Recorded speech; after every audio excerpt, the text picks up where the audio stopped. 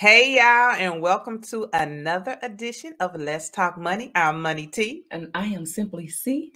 We have I was about to get started real quick. Before we get started, I would like for you to subscribe to our channel. Yes, if you would be so kind to stop and subscribe. Hit the like button, the bell notification, and share. So, who we got today, girl? Today we are talking to our dear friend, Smitty, Mr. Note Starter himself, that guy with the green jacket. Yes. He is joining us. Smitty, welcome to welcome. Let's Talk Money on YouTube. Yes. Good afternoon, ladies. Hello there. I know you've been with us before. Yes. On our other platform, but you know we are doing big things now here on YouTube. So people finally get to see the Note Starter. Yes. He's so serious right now, y'all. I'm just telling you. But this is good. Yeah. For those who don't know you and haven't heard about notes, can you start off telling us what notes are?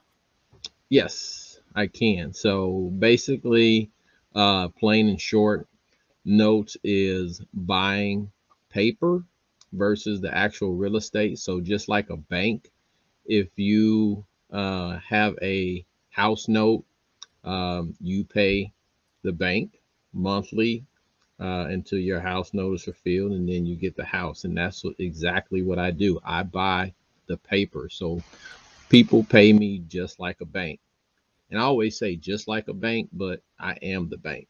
So I own notes, and I have borrowers that pay over a certain time period, whatever that may be, 10 years, 15 years, 30 years, or whatever. And I collect that money. It's true passive income. Sounds so good. So, you said it's true passive income. Mm-hmm. What all do you have to do? Like, is it a lot of work?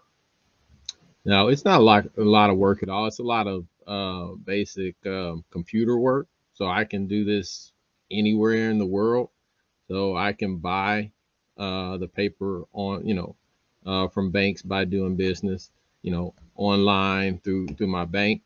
And the only thing that I do is to make sure, like prior to purchasing the note, that I go through and do, our due diligence by checking for one to make sure that the asset itself, the house, is there before you purchase the note.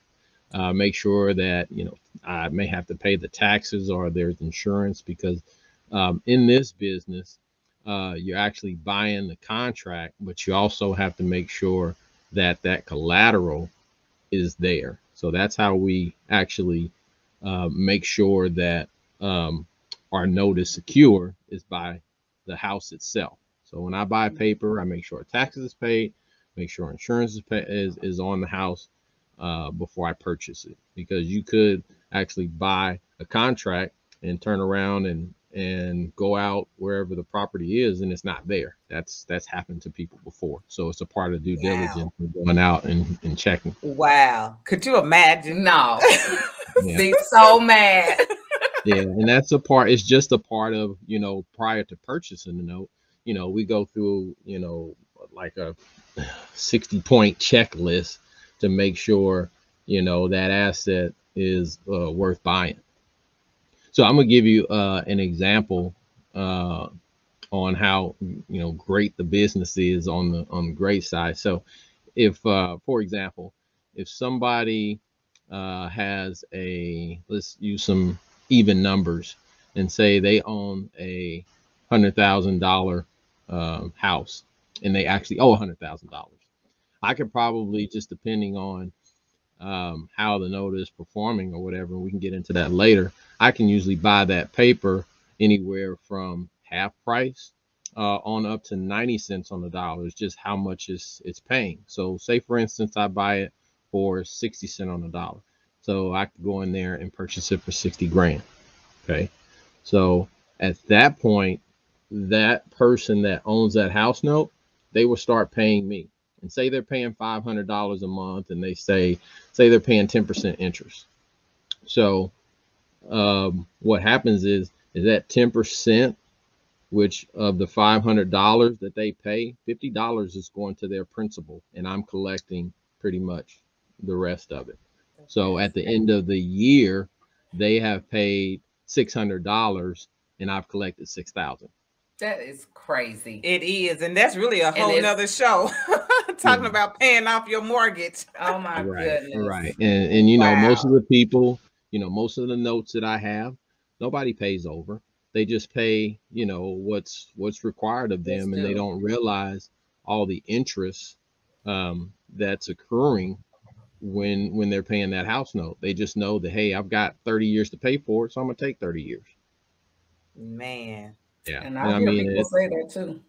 Yeah, and it's all gravy for me. You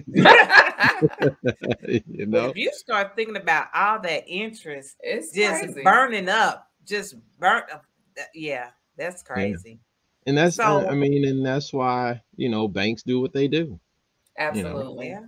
Yeah. That's why they got all absolutely. The cheese. Yeah. So I know there are two different types of notes that you can buy, and you mentioned one. Mm-hmm. So yeah, you have. I'm sorry to cut you off, but you have kind of three types. You have a performing, which means that they're paying like clockwork every month, and then you have a non-performing where they're not paying at all, and then you have a sub-performing, and that's where you kind of bid the scale on how you want to pay for that note. You can also kind of think of it as a house. If a house is completely fixed up, you're going to get top dollar for it. Mm-hmm. If it needs work and it's ran down, if like it's same as not performing, then you're going to get a cheaper price. Mm-hmm. If it's mid-grade to where all you got to do is a little of this and a little of that, same thing, sub-performing. So there's three different categories when you purchase notes. Particularly for me in my business, I like the non-performing side because you can get them at a really good rate. And there's different exit strategies you can take when you purchase those. So let's take that same $100,000 note that we had talked about before. If they're not paying, let's just say I buy it for half that, and say that the house is worth, you know, because most banks don't give you 100% loan. You have to put something down. Say it's worth $110,000. So the house exactly is worth $110,000. So if I paid $50 and they're not paying, if I have to, you know, evict them or foreclose on them, so I would have to spend some money. Let's just say $5,000 to $8,000. I can get that house back. I foreclose on it, get the house, and depending on the condition of the house, I can sell it for that price. So the key is buying low, having equity in the paper that you buy. Yeah. And then you can turn around, sell it, or you can take it for a rental if you want, or you can sell it to someone, make it out of Airbnb, or, you know, cash it out and start all over again. So can you buy houses anywhere in the United States? Yes. I mean, we'll buy notes. Yeah, you can buy notes anywhere in the United States, Hawaii, yeah, all 50 states. Now, granted, some areas are much harder to come by because some areas where, like, the way it is like these hedge funds, they buy like pools of notes, like hundreds of millions of dollars, you know, like 400 and 500, and they just buy a pool. So they take off what they want, and then they pass them on to the next fund manager, which may buy 50 million. And then they take what they want, and then they end up, and I'm like way down on the food chain, right? So, you know, I get to pick the table scraps, but the table scraps can give you big returns.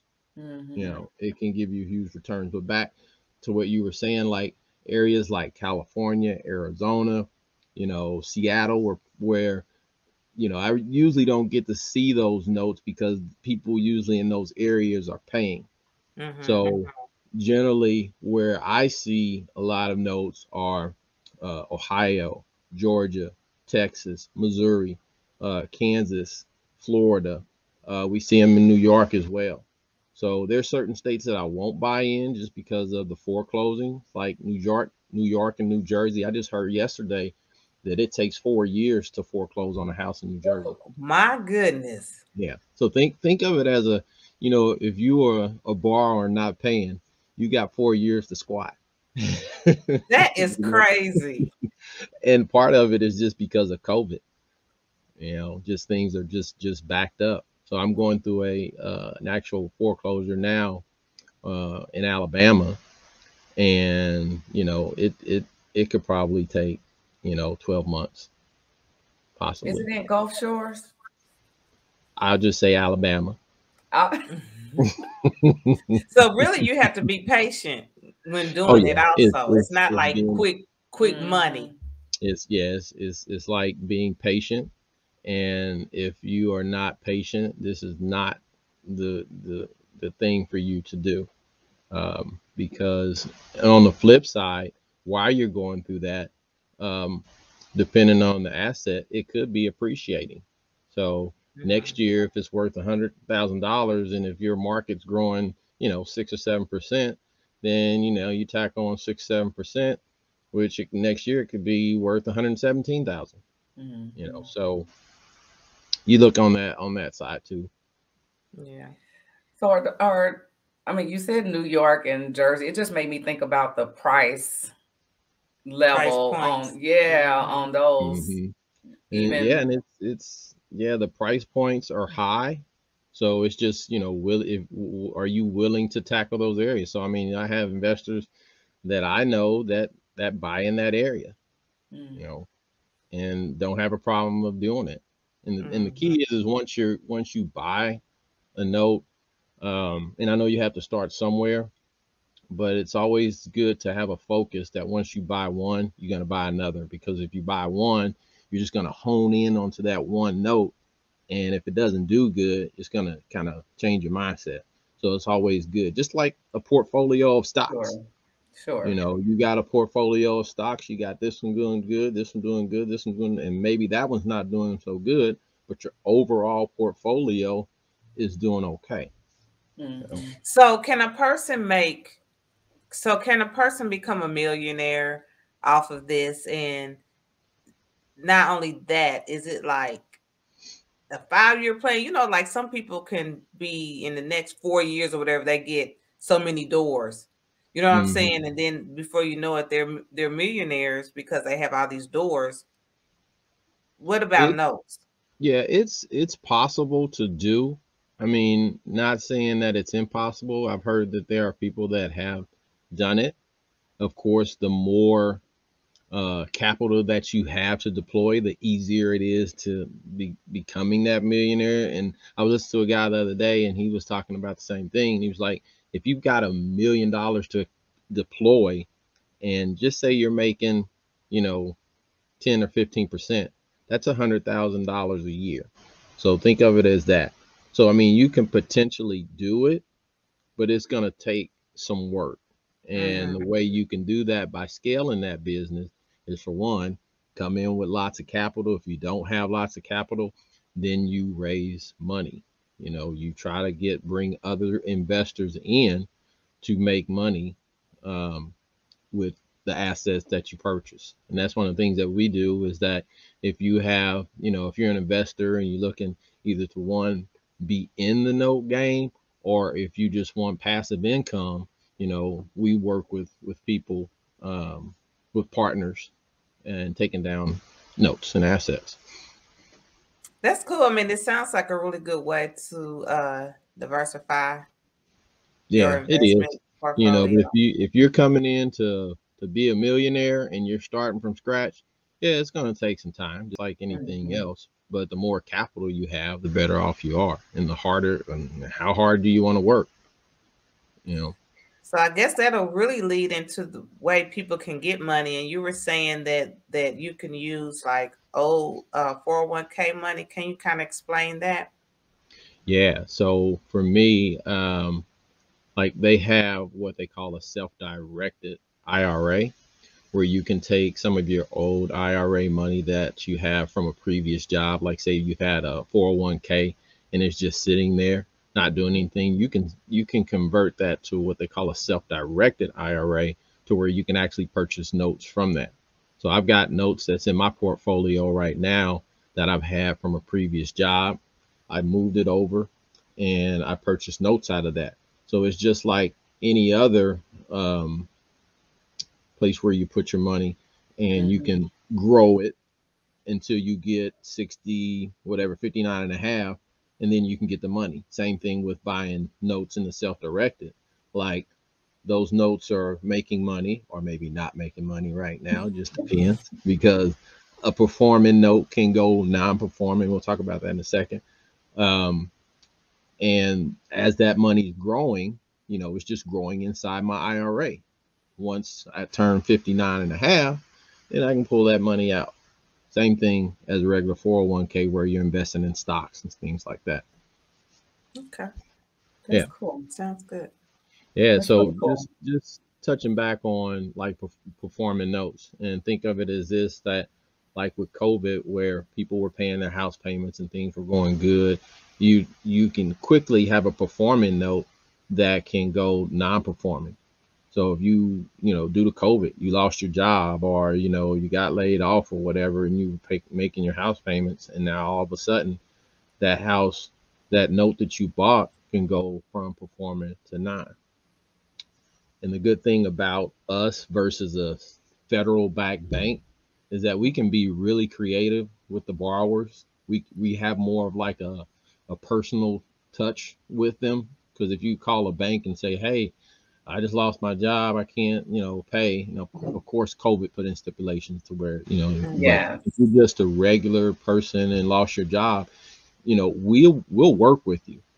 Versus a bank that says, oh no, you've got this time to pay and blah blah blah. We can say, okay, we can maybe do a modification on your loan, or let's see what we can work out, which is good. A lot of people in this industry are really kind, and they're not in the business of foreclosing and throwing people out of their homes, because every one of these notes that I have, there's a family that lives there. Every single one. Yeah. Yeah. So what about credit reporting? Yeah, some of the servicers that we have, and to back up a little bit, the notes that I have, I don't service notes. When I say service, like I don't send out payments or anything like property managers are for rentals. Yeah. I have a servicer that handles my notes. So they call into them, make their payments, or they call out to the borrowers and say, hey, you're late, you need to pay. If their house payment has escrow, they pay the taxes and insurance and all of that. So I have basically a servicer that manages that. Yeah, that's the cool kind of passive part. Yeah. Right. Yeah. That I like. The thing is, I have to manage the servicers just to make sure that, everything is right with them and they're doing what they need to do. So I have to just kind of police them a little bit. So the servicers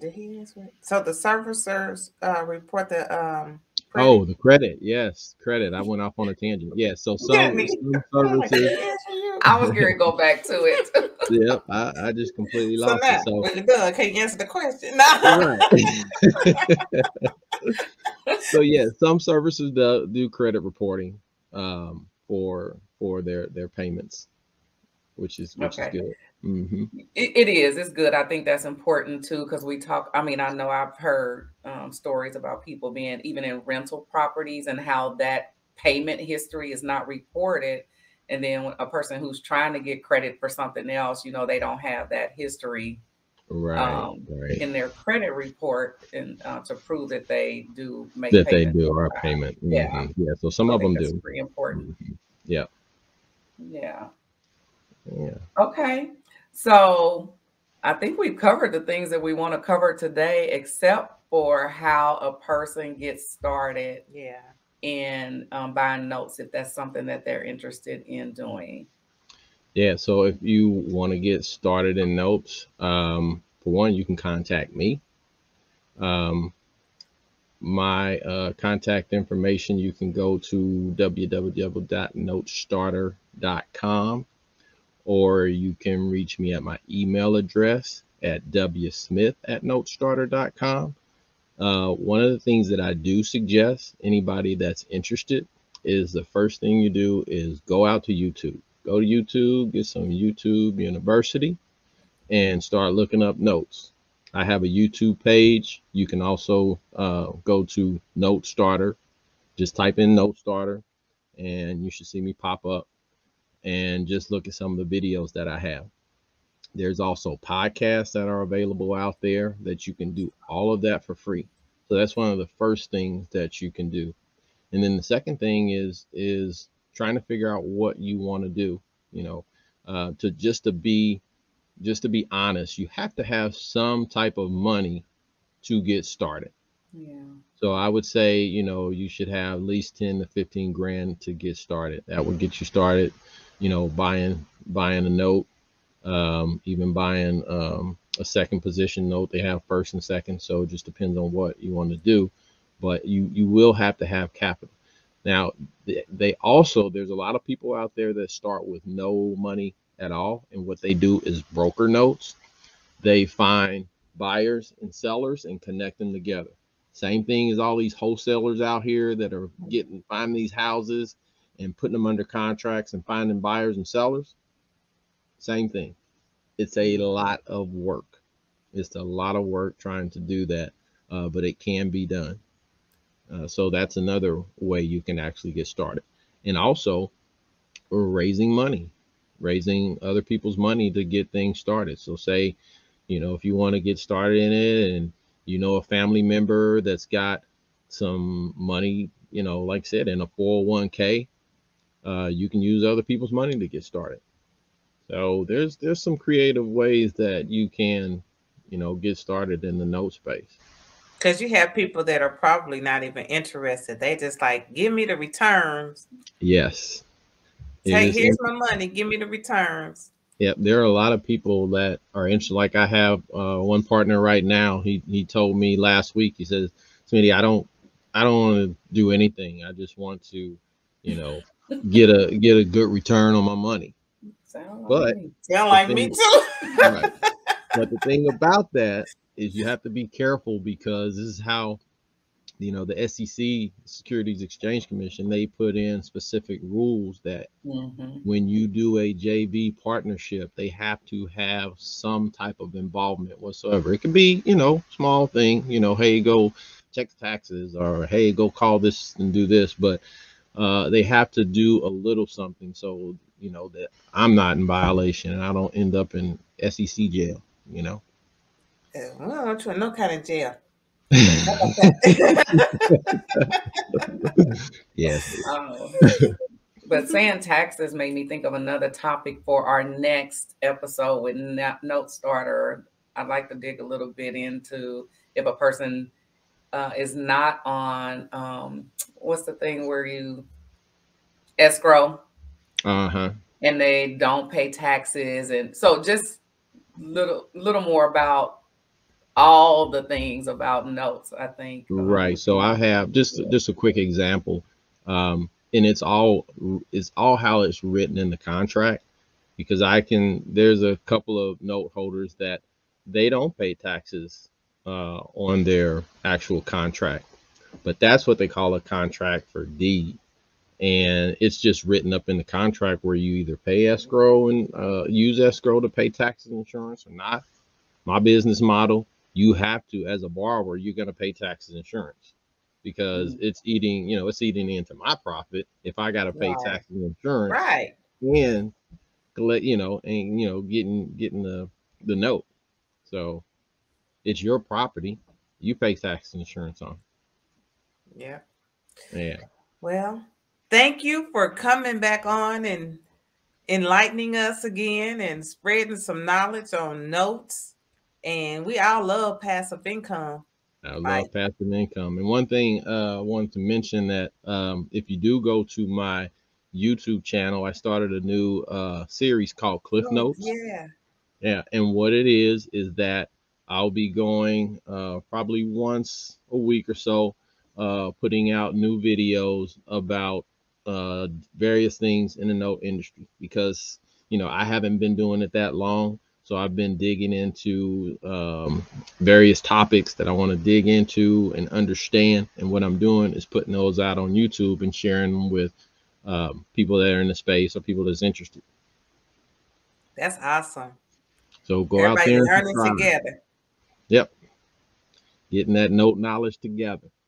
For sure. For sure. Well, you are an impressive individual, Mr. Smitty. Thank you. I bet.